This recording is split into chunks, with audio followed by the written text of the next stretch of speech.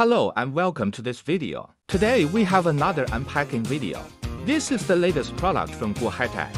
If you have any questions, you can contact the email service at guohetec.com. Okay, now, let's take a look. Wow, there's another layer of packaging in there. See the local logo PMR171. There's a magnetic pack in the back. 100KHz-2GHz reception frequency.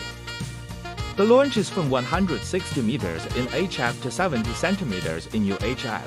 That's a pretty big range. And then there's the kits and the exteriors and the electromagnetic pods. Then it can be controlled wirelessly by Bluetooth.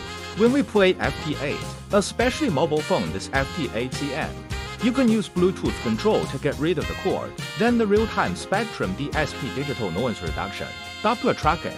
It's a good Doppler to follow. Like when we were playing with this amateur satellite. This function is better. And then there are so many modes. FT8 USB LSBC WM FM RTTY DMR. This is optional. Now let's open it up and take a look at the fittings. The packaging is actually quite nice and delicate. Let's see what accessories we have first. Over here is a flash drive. Instructions and software for domestic products. It's all on this flash drive. Take a look at the contents of this box. I got it. I really haven't opened it yet. This is hand microphone. There's also a hook in there. I think this hand is familiar. That's the one, actually. It's the same as Yiso's. Lock this way. This is the light. There are two buttons on the side. Side BTT radar hooks. And then these numbers push buttons. That's fine, actually. This one's a little more mature, too. Also rich in functions. Then let's take a look at the second box. What's in this? Hey, there's nothing in the charger. It's 16.8 volts. Take a look at the third box. Well, this is a little heavy. If it's a little heavy, this must be the battery pack. Take a look at this battery. I got a rough idea. That's like a 5 amp tank capacity. This is the interface directly to the machine. Right next to this is the charging port.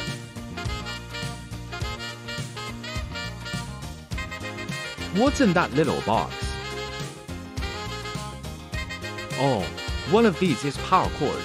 Let's say, as the base station, or when the external lithium battery is connected, you can use this. This is USB.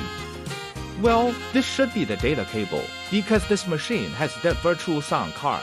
We connect to the computer to play FT8. Or when you're communicating, well, a USB cable will do the trick. This new Type-C is handy as well, the one from our phone.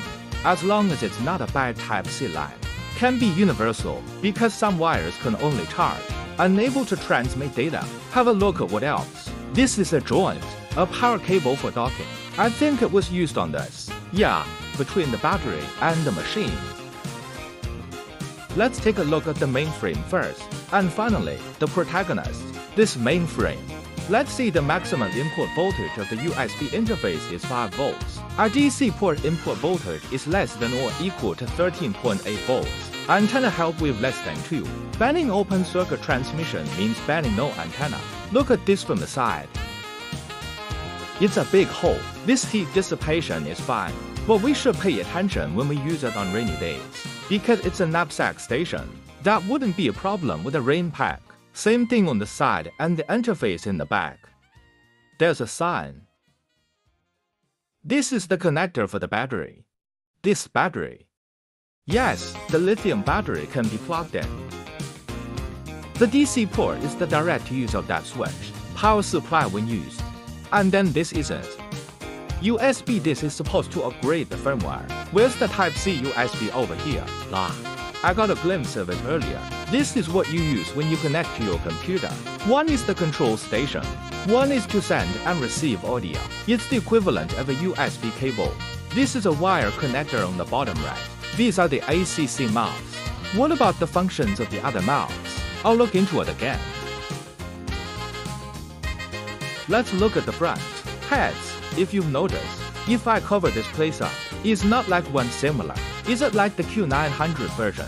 To the left of this is the numeric button on and off. On the right are the function keys. And this is the headphone jack.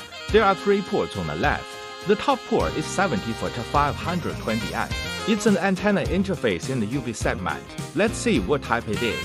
It's TNC interface. This down here, the shortwave is universal. Yeah, just this regular portable radio. Piggyback station. A lot of it uses this BNC. This head is known as the Q9 head. The only thing this head doesn't do is feel wobbly, but not for size and portability.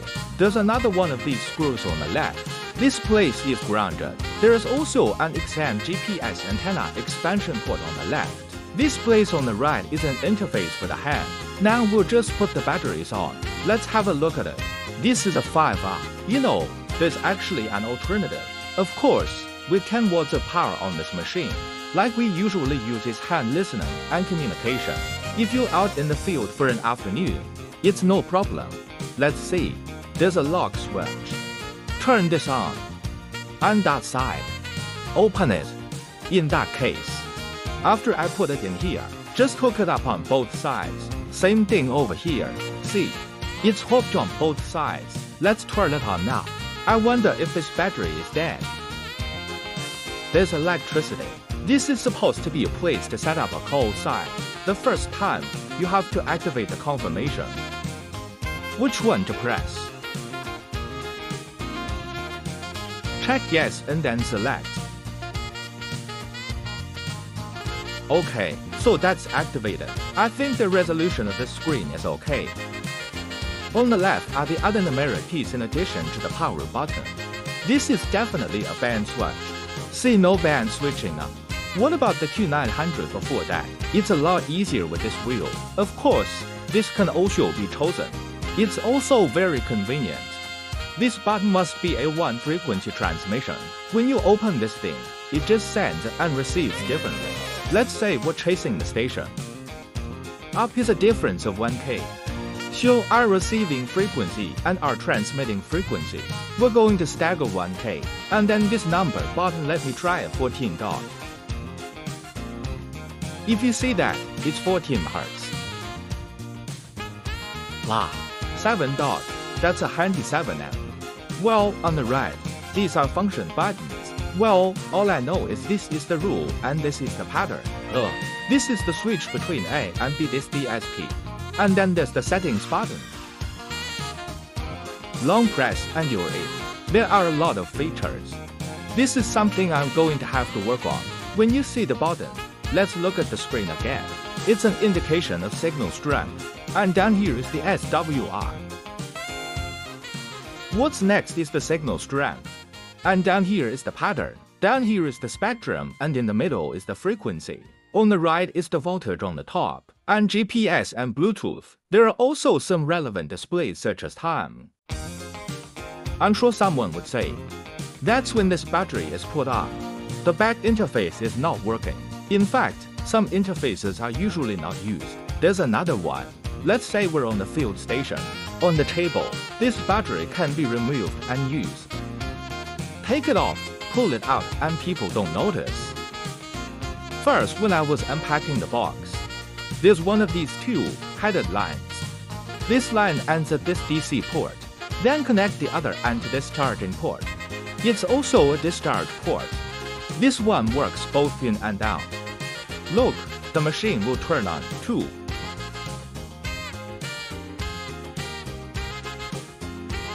It's okay to say no. Let's measure the weight of the machine now.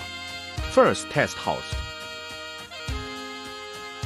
Close to 1.5. Test the battery. Yeah, a little over a kilo. It's like a kilo, altogether half a kilogram. But the official figure is less than 2.4. I guess that's what I call it. It's been a long time and it's not working. It's just a general reference. I asked Mr. BJTKH10 of the GUOHETEC and used the shortwave power meter. So I'm on high power for now. Well, to adjust the power, long press the power key. See here, L stands for low power, long press for high power. We'll just measure the high power. Well, if you want to set the power level, yes, just click and you can set it up. The one with 20 watts on it is the biggest. Let's see how much power it can reach. Well, 21, 20. That's a solid 20 over, because of the batteries we use now. Now it showed 16 volts at launch. Let's test 7 amp.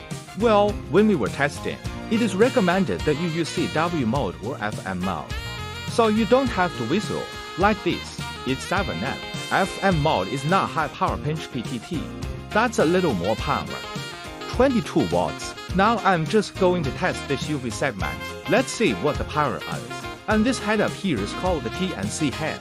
Well, there's a lot of converters on Taobao. I happen to have TNC at home, and then turn it into an M head or a BNC. Rotate according to everyone's needs. There's also this TNC antenna. I don't know if I can buy it. For the UV segment, you need to change the bead watch, because this is shortwave. Okay, the bead watch is hooked up. Well, now we're testing microsegments. Look at the frequency 147.500. Let's see what the power is. I also set it to high power. I always measure high power. A 17.2 to a 17.2 to 17.1C. Well, 10 watts above the spec. The frequency is also accurate. Each segment, look at the power. A 9.57, 9.37 is also about 10 watts. No problem, because maybe the battery is low. Through the shortwave and UV tests, that means the power on all bands is okay.